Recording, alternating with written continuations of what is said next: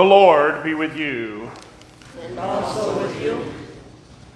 A blessed Holy Week to each and every one of you as we begin today the celebration of Holy Week with Palm/Passion Sunday. For those of you at home, welcome, and we invite you to download the order of service to join us in with the order of service, and that's found on the link right near your picture there. One announcement before we begin, or actually a twofold. First, obviously you can see that we have increased our size of attendance a bit and went to every other pew. So what a blessing it is to once again welcome more people into God's house to receive his precious gifts of life, salvation, and eternity. Also, starting this morning for the sacrament of Holy Communion, we will have the ushers ushering both sides up at the same time. We will still continue the processional communion in which Pastor Billings will be on one side, I'll be on the other side, and we'll have two elders with the individual cups.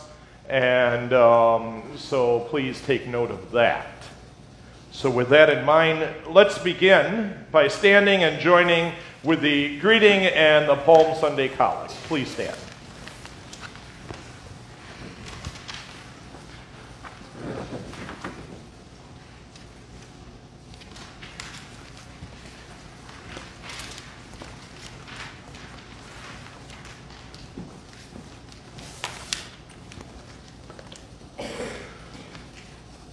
The grace of our Lord Jesus Christ and the love of God and the communion of the Holy Spirit be with you all. Amen. Blessed is he who comes in the name of the Lord. Hosanna to the Son of David. Let us pray. Most merciful God, as the people of Jerusalem with palms in their hands gathered to greet your dearly beloved Son when he came into his holy city, grant that we may ever hail him as our King, and when he comes again, may go forth to meet him with trusting and steadfast hearts, and follow him in the way that leads to eternal life. Through the same Jesus Christ our Lord, who lives and reigns with you in the Holy Spirit, one God, now and forever. Amen. The Holy Gospel according to St. John, the 12th chapter. Glory to you, O Lord. The next day, the large crowd that had come to the feast heard that Jesus was coming to Jerusalem. So they took branches of palm trees and went out to meet him, crying out, Hosanna! Blessed is he who comes in the name of the Lord, even the King of Israel. And Jesus found a young donkey and sat on it, just as it is written, Fear not, daughters of Zion. Behold, your king is coming, sitting on a donkey's colt. His disciples did not understand these things at first. But when Jesus was glorified, they remembered that these things had been written about him and had been done to him. And the crowd that had been with him when he called Lazarus out of the tomb and raised him from the dead, continued to bear witness. The reason why the crowd went to meet him was that they heard he had done this sign. So the Pharisees said to one another, You see that you are gaining nothing. Look, the world has gone after him. This is the gospel of the Lord. Praise to you, O Christ. Let us go forth in peace. In the name of the Lord. Amen.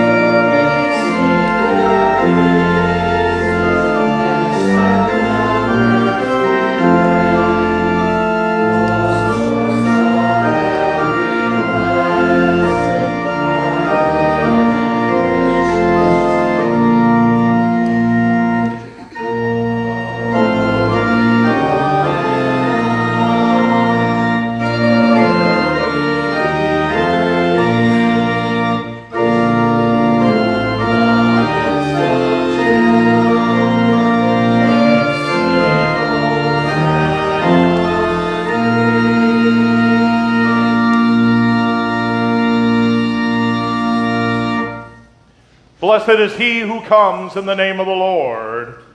Hosanna in the highest. Let us pray. Almighty and everlasting God, you sent your Son, our Savior, Jesus Christ, to take upon himself our flesh and to suffer death upon the cross. Mercifully grant that we may follow the example of his great humility and patience, and be made partakers of his resurrection, through the same Jesus Christ our Lord, who lives and reigns with you in the Holy Spirit, one God, now and forever. Amen. Please be seated.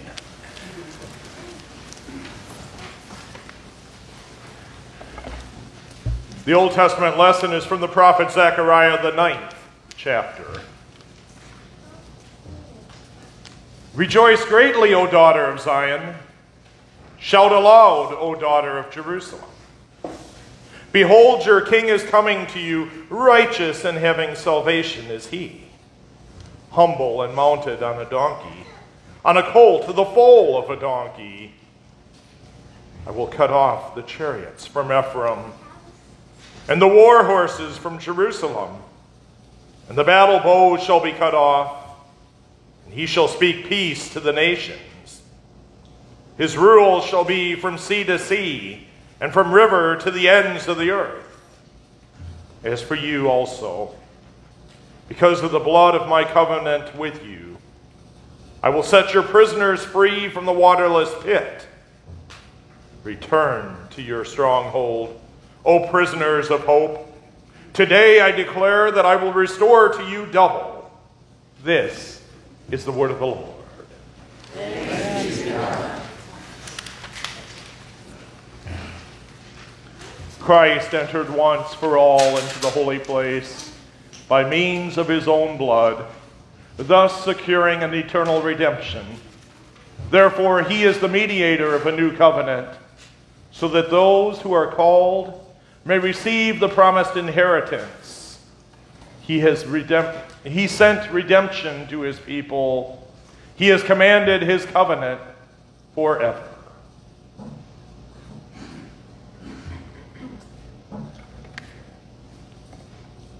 Our epistle is from Philippians, the 2nd chapter. Have this mind among yourselves, which is yours in Christ Jesus, who, though he was in the form of God, did not count equality with God a thing to be grasped, but emptied himself by taking the form of a servant, being born in the likeness of men. And being found in human form, he humbled himself by becoming obedient to the point of death, even death on a cross. Therefore God has highly exalted him and bestowed on him the name that is above every name, so that at the name of Jesus every knee should bow, in heaven and on the earth and under the earth, and every tongue confess that Jesus Christ is Lord, to the glory of God the Father. This is the word of the Lord. Thanks be to God.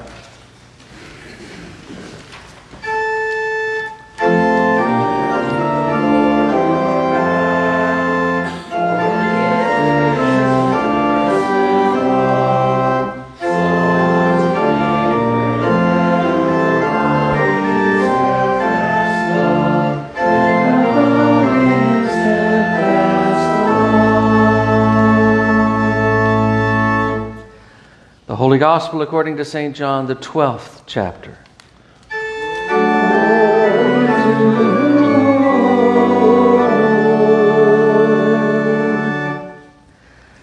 Now among those who went up to worship at the feast were some Greeks.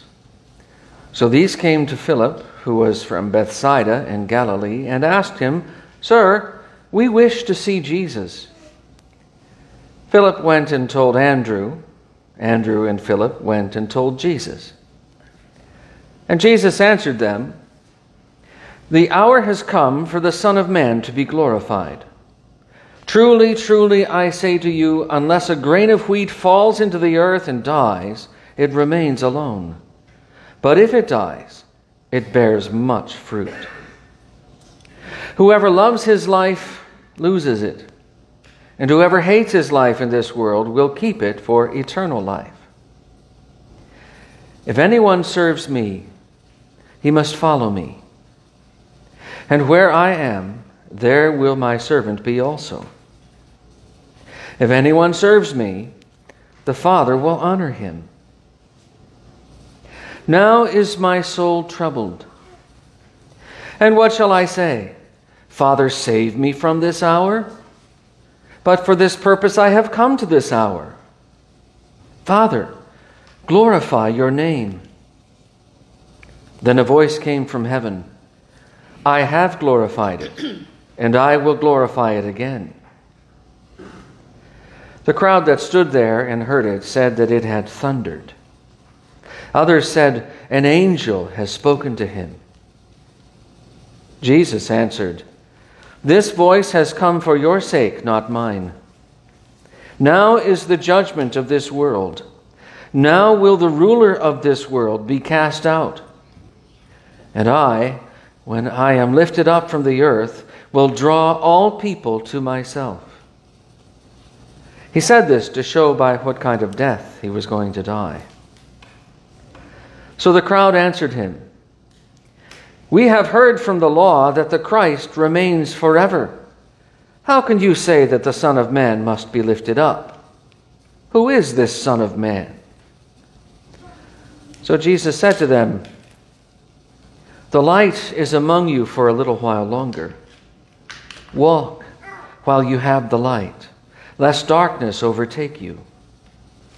The one who walks in the darkness does not know where he is going. While you have the light, believe in the light, that you may become sons of light. When Jesus had said these things, he departed and hid himself from them. Though he had done so many signs before them, they still did not believe in him, so that the words spoken by the prophet Isaiah might be fulfilled. Lord, who has believed what he heard from us? And to whom has the arm of the Lord been revealed? Therefore they could not believe. For again Isaiah said, he has blinded their eyes and hardened their heart, lest they see with their eyes and understand with their heart and turn, and I would heal them. Isaiah said these things because he saw his glory and spoke of him. Nevertheless, many even of the authorities believed in him, but for fear of the Pharisees they did not confess it, so that they would not be put out of the synagogue. For they loved the glory that comes from man more than the glory that comes from God.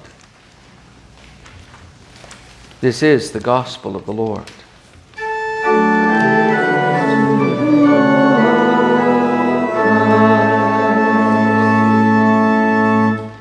Please be seated for our hymn of the day, hymn number 438, A Lamb Goes Uncomplaining Forth.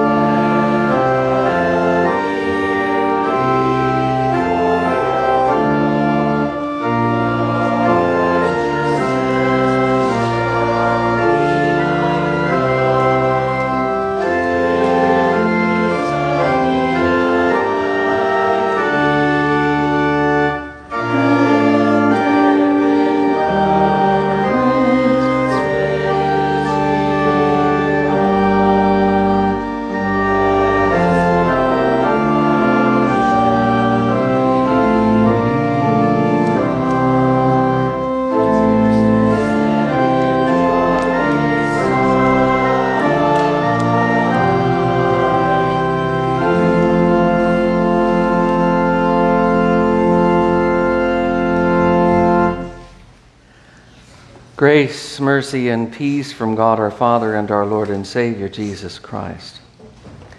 The text for our meditation this morning, today's Gospel from John 12. In the name of Jesus, Amen. The events recorded in our text took place during the week leading up to Jesus' crucifixion. He had been loudly acclaimed as he entered Jerusalem on a donkey. Now he was in the temple. And some God-fearing Greeks wanted to have an audience with him. As it would have been considered a breach of etiquette to introduce themselves to him directly, they approached Philip. And Philip then went to Andrew, and together they went to speak to Jesus. But when they told Jesus about these Greeks, how did he respond? You'd think he'd say, "Why, yes, of course, bring him here." But he didn't say that. And at first it looks like he's not even going to respond to him at all. You know, he does that a lot. People come to him with questions, and he talks about something completely different, which on the surface seems like he's not really answering the question, but of course he is. He just is answering it in his own way. We would all do well to let him answer in his way, because we'll always walk away with more than we bargained for. So how does Jesus respond to the request of these Greeks to visit with him? The hour has come for the Son of Man to be glorified. Well, that's interesting. John quotes Jesus on numerous occasions saying, "My time has not yet come. My hour has not yet come. My time has not fully come." But now he says that his time has come. The hour has come for him to be glorified. Glorified. Look, we know what happened later that week. And we can hardly say that that was glorifying to Jesus. But it was. And this request by the Greeks serves as a reminder to us, a sign that his hour has now come. So how's that? How is this simple question by these Greeks a sign that Jesus' hour has come? He says, "Truly, truly, I say to you, unless a grain of wheat falls into the earth and dies, it remains alone. But if it dies, it bears much fruit." Jesus is, of course, speaking of himself. He is the grain of wheat being killed on the cross. But what's the result? Much fruit. Through his death and resurrection, much fruit will be raised up. That fruit, by the way, is us. But how does a grain of wheat bear fruit? Through a kind of death and resurrection. Jesus says that a seed falls into the earth. It's buried. And its life to that point comes to an end. But new life emerges from the old, and a new plant grows and bears more fruit. Paul writes in 1 Corinthians 15 concerning our bodies and the resurrection from the dead. He says, "What you sow does not come to life unless it dies. And what you sow is not the body that is to be, but a bare kernel, perhaps of wheat or of some other grain. But God gives it a body as he has chosen." When we die, we're planted into the ground. And when God raises us from the dead, we'll be different. Our bodies will be new. What goes for the end of our life goes for the beginning of our life. And here I mean our spiritual life.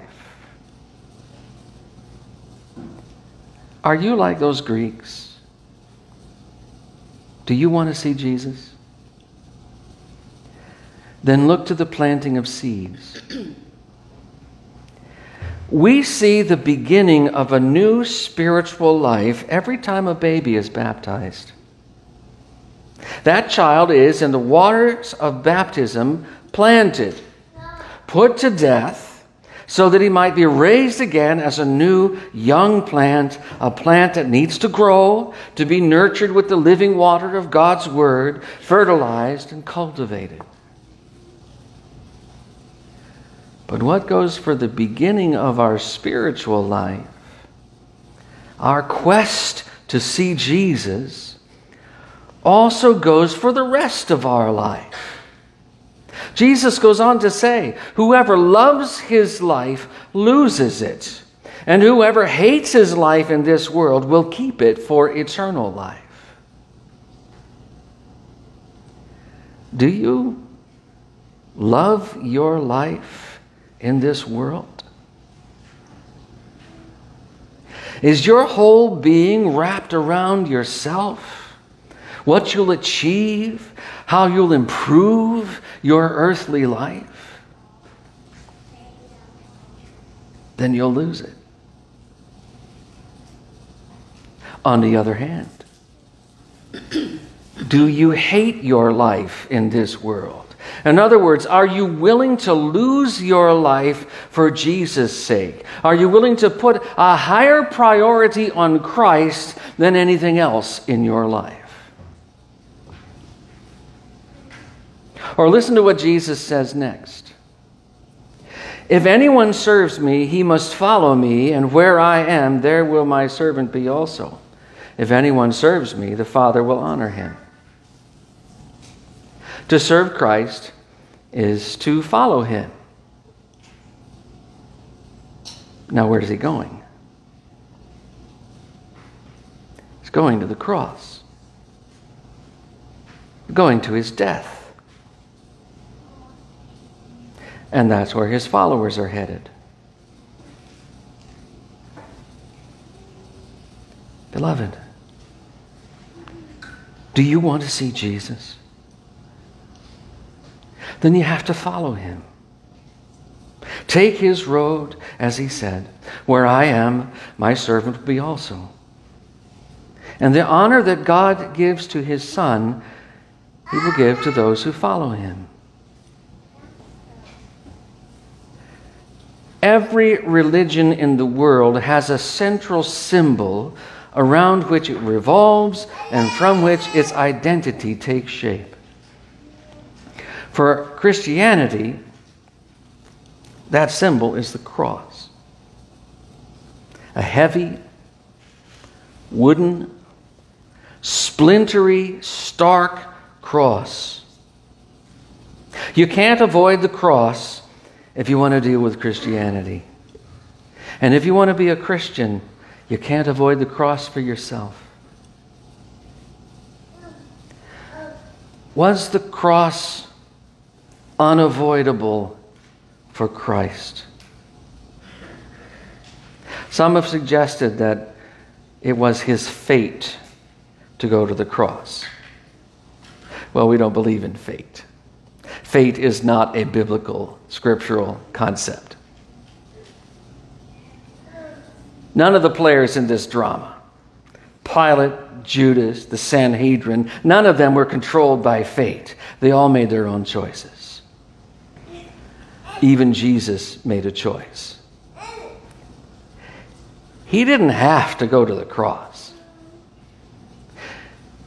Listen to his words. My soul is now troubled. And what shall I say? Father, save me from this hour. My soul is troubled. That's a quote from Psalm 6. Psalm 6 is the cry of a sinner in repentance over his sin.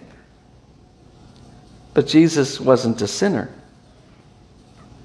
So did he have to die?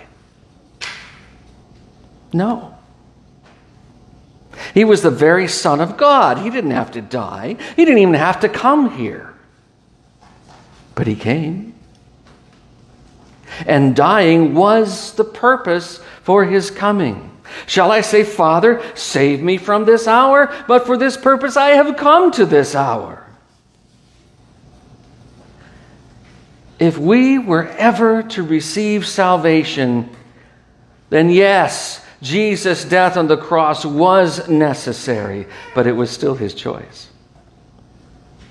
which makes his death so dear and precious to us. It's in that context, then, that Jesus cried out, Father, glorify your name.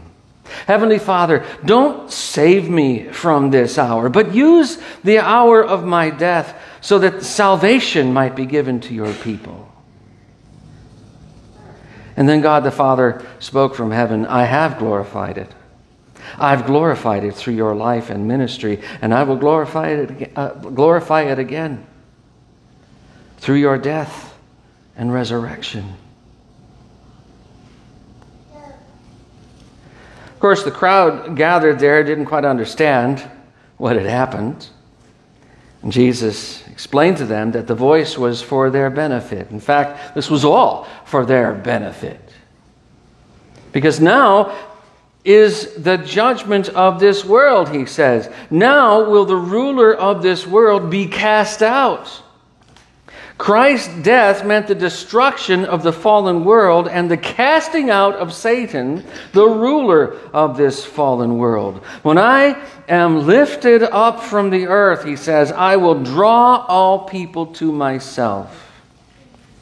By this, he's referring, of course, to the cross. Jesus was not glorified after his crucifixion as a sort of reward for what he did. No, the cross is his glory. His being crucified is his glorification. By the cross, he would draw all people to himself. And here finally is the answer to the Greeks. Sir, we wish to see Jesus. And Jesus' answer is, yes, you will see me. Everyone will see me in all my glory. In a few days, my glory will be displayed on a cross for all the world to see. Glory in a cross? Ugh. Who wants to look for glory there? But the cross is where Christ's glory is. And it's where his glory will be forevermore.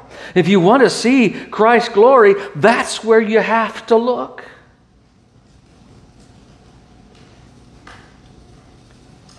Do you want that glory for yourself? Do you want eternal life? These are not found where you might expect them. For your glory, too, is in the cross. Eternal life is found in hating your life in this world. It's bearing your cross for Christ. Nobody wants to suffer. Nobody wants the cross. We're afraid of it. But the cross is the reason Jesus came. And the cross is our reason for being.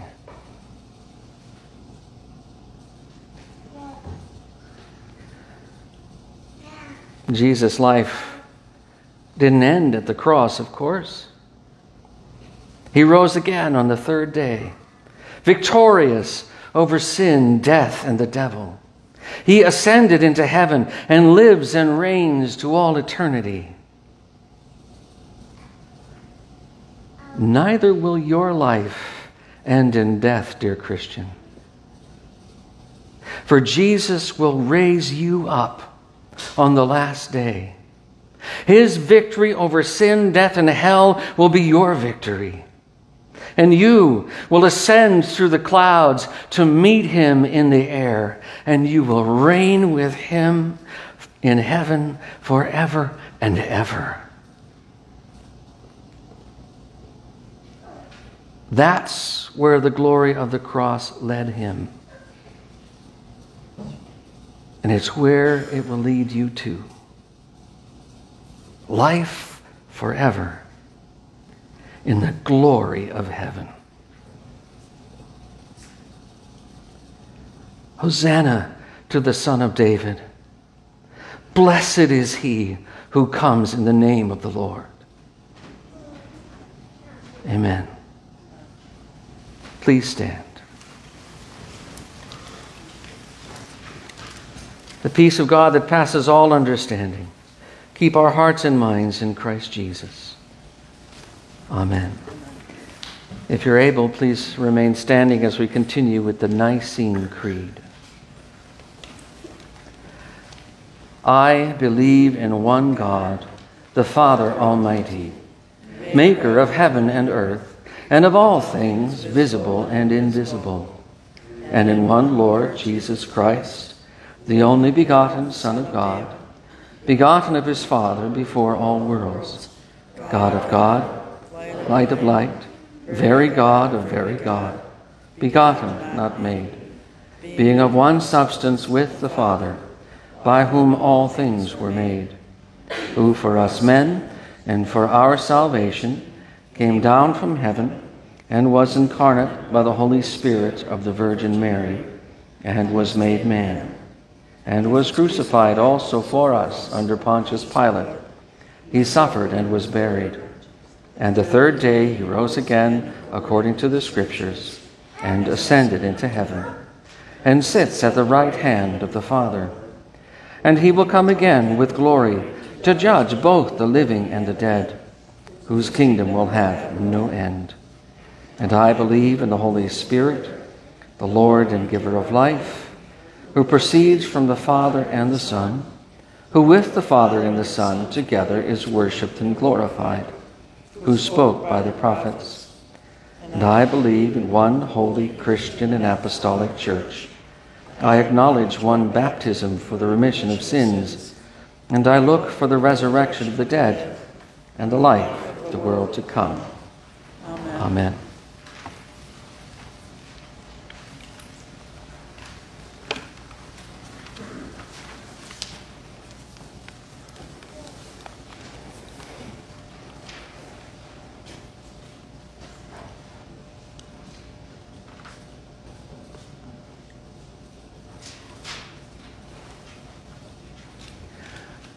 Let us pray for the whole Church of God in Christ Jesus and for all people according to their needs.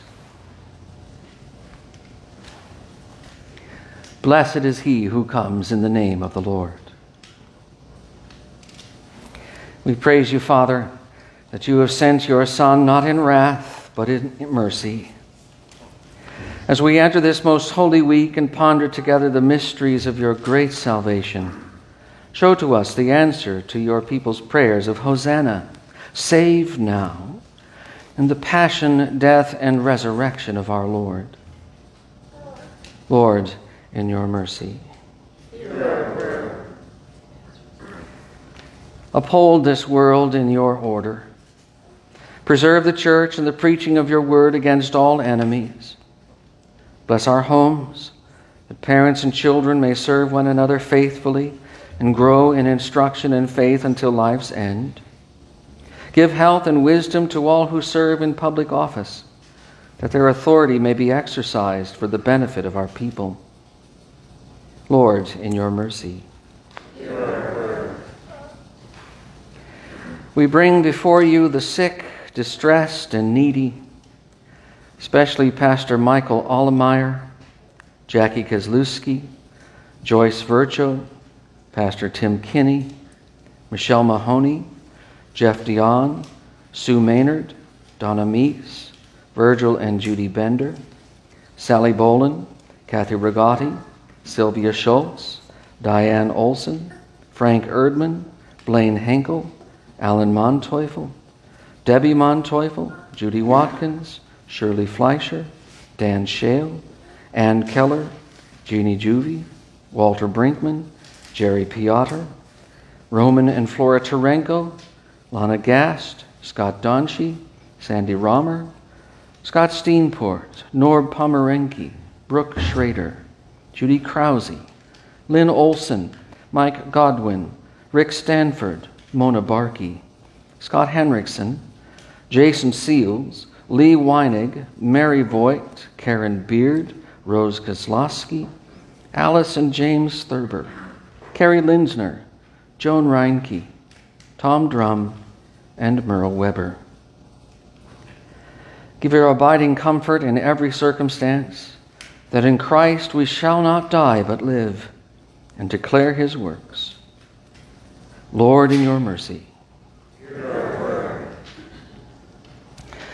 Comfort all who mourn, O Lord, especially the family of Barbara Thomas, with the assurance of the resurrection for all who cling by faith to your Son, that they may not grieve as others do who have no hope.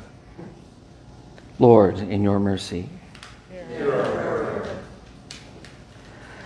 Bless those celebrating birthdays this week: Russ Borgert, Gabriel Melodic, Carlton Borgert, Lee Colby, Heather Cleveland, Amanda Groshek, Jordan Wick, Linda Eckrick, Joan Olliette, Sandra Bangs, and Logan Wendler. And those with wedding anniversaries: Todd and Dawn Henriksen, and Mark and Sandy Guiley. Lord, in your mercy. Continue to bless the efforts of the Lutherans in Jewish evangelism ministry, O Lord, as they endeavor to reach out with the love of Christ to your original people. Lord, in your mercy. Look with favor on all communicants at your table. Grant that they would come penitently and in faith to eat your Son's true body and drink his blood for the forgiveness of sins. Lord, in your mercy. Lord God, Heavenly Father, we here remember the sufferings and death of your dear Son, Jesus Christ, for our salvation. Praising his victorious resurrection from the dead, we draw strength from his ascension before you, where he ever stands for us as our own high priest. Gather us together, we pray, from the ends of the earth to celebrate with all the faithful the marriage feast of the Lamb in his kingdom, which has no end. Graciously receive our prayers, deliver and preserve us. For to you alone we give all glory, honor, and worship, Father, Son, and Holy Spirit, one God, now and forever. Amen. Amen.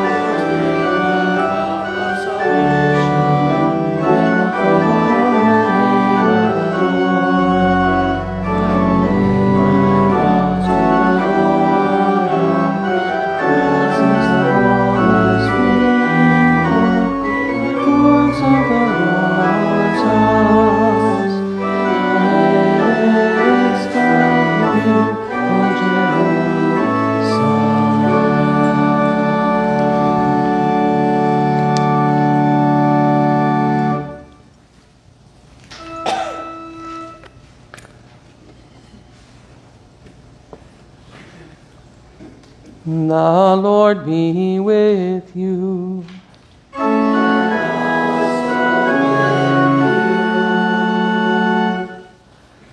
Lift up your heart.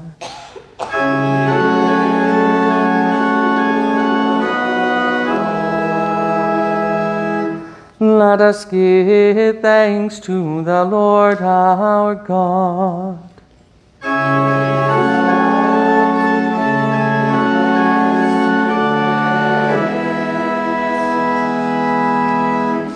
It is truly good, right, and salutary that we should at all times and in all places give thanks to you, Holy Lord, Almighty Father, everlasting God, through Jesus Christ our Lord, who accomplished the salvation of mankind by the tree of the cross, that where death arose, there life also might rise again, and that the serpent who overcame by the tree of the garden might likewise by the tree of the cross be overcome. Therefore, with angels and archangels, and with all the company of heaven, we laud and magnify your glorious name, evermore praising you and saying,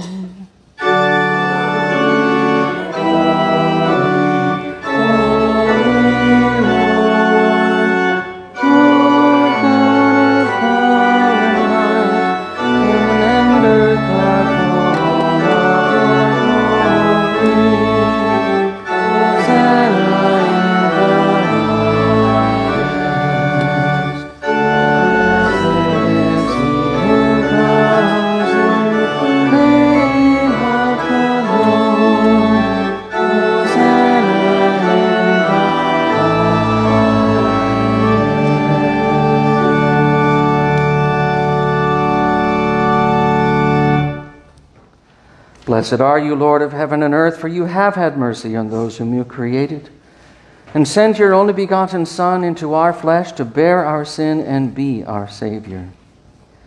With repentant joy we receive the salvation accomplished for us by the all-availing sacrifice of his body and his blood on the cross. Gathered in the name and the remembrance of Jesus, we beg you, O Lord, to forgive, renew, and strengthen us with your word and spirit. Grant us faithfully to eat his body and drink his blood as he bids us do in his own testament. Gather us together, we pray, from the ends of the earth, to celebrate with all the faithful the marriage feast of the Lamb in his kingdom, which has no end. Graciously receive our prayers, deliver and preserve us. To you alone, O Father, be all glory, honor, and worship, with the Son and the Holy Spirit, one God, now and forever. Amen. Amen. Lord, remember us in your kingdom and teach us to pray. Our Father, who art in heaven, hallowed be thy name. Thy kingdom come, thy will be done on earth as it is in heaven. Give us this day our daily bread, and forgive us our trespasses, as we forgive those who trespass against us. And lead us not into temptation, but deliver us from evil. For thine is the kingdom, and the power, and the glory, forever and ever. Amen. Our Lord Jesus Christ, on the night when he was betrayed, took bread. And when he had given thanks, he broke it and gave it to the disciples and said, "Take, eat. This is my body, which is given for you. This do in remembrance of me."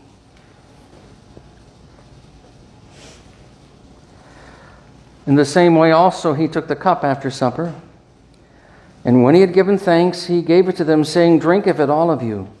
This cup is the New Testament in my blood, which is shed for you for the forgiveness of sins. This do as often as you drink it, in remembrance of me."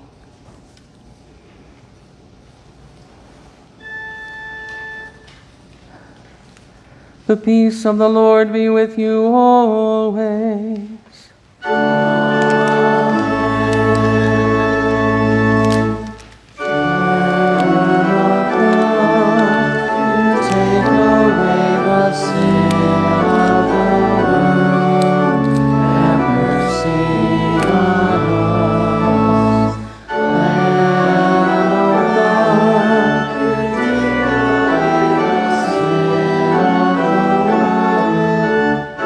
Mercy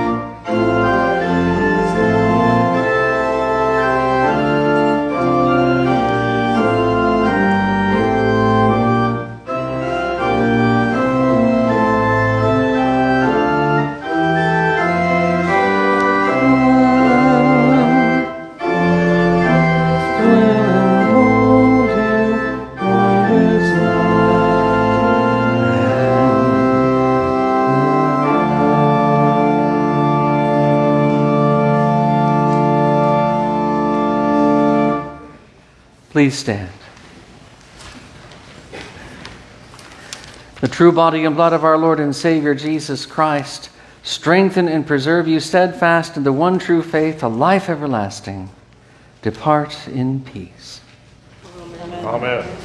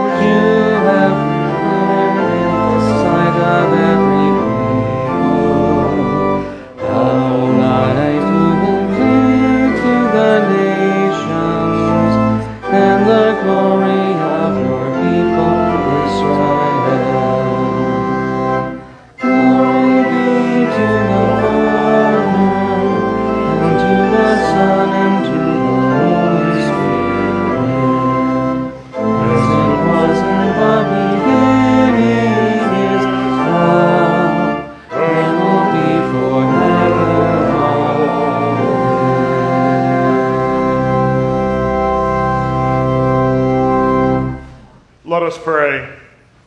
O God, the Father, the fountain and source of all goodness, who in loving kindness sent forth your only begotten Son into the flesh, we thank you that for his sake you have given us pardon and peace in this sacrament. And we ask you not to forsake your children, but always to rule our hearts and our minds by your Holy Spirit, that we may be enabled constantly to serve you, through Jesus Christ, your Son, our Lord, who lives and reigns with you in the Holy Spirit, one God, now and forever.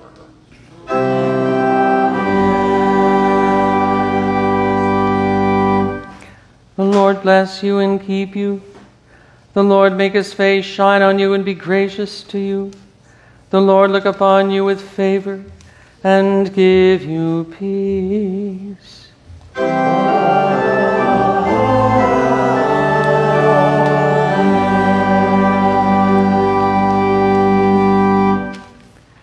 Please be seated. Just one quick announcement. Bear in mind the schedule for Holy Week this week. No service on Wednesday. Monday, Thursday, 2 services, 10:30 and 6:30. Good Friday, 2 services, one of which is the 3-hour service from noon to 3. The evening service is the service of Tenebrae at 6:30. Holy Saturday, we're doing an Easter Vigil at our usual Saturday time, 5 o'clock. And then Easter Sunday, 6:30, 9 o'clock, and 10:30, all services with Holy Communion. Anything you want to add to that, sir? Very well. Let's sing our closing hymn, God's Blessings on Your Week.